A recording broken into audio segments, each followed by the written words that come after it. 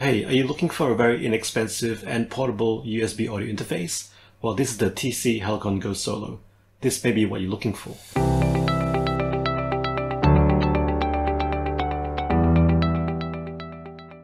Hey, welcome to another innovation production.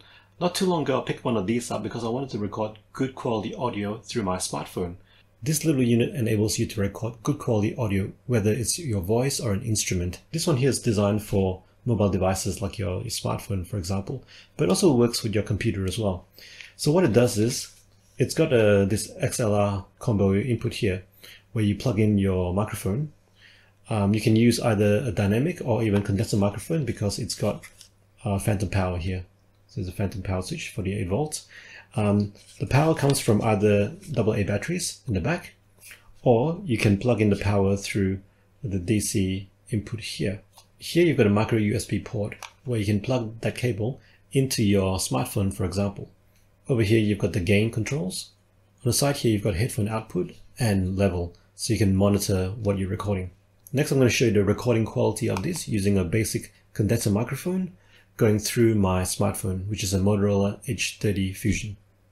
Hey, I'm recording this using my Marantz MPM1000 condenser microphone, going into the TC Helicon Go Solo USB audio interface, going into my Motorola H30 Fusion smartphone. Hey, this is a recording straight into my Motorola H30 Fusion microphone. How is this compared to the TC Helicon Go Solo with a condenser microphone?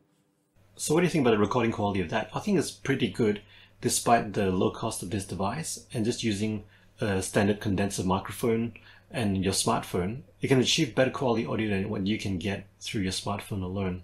Another cool thing you can do with this device, because it is a USB audio interface, if you're into music production, you can plug this into a laptop through this cable here, and then plug in headphones or speakers through the headphone out here. You can use a digital audio workstation or DAW with low latency.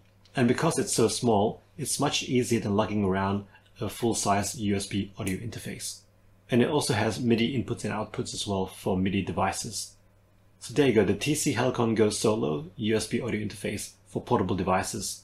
But you can also use it for your computer as well. Thanks for watching.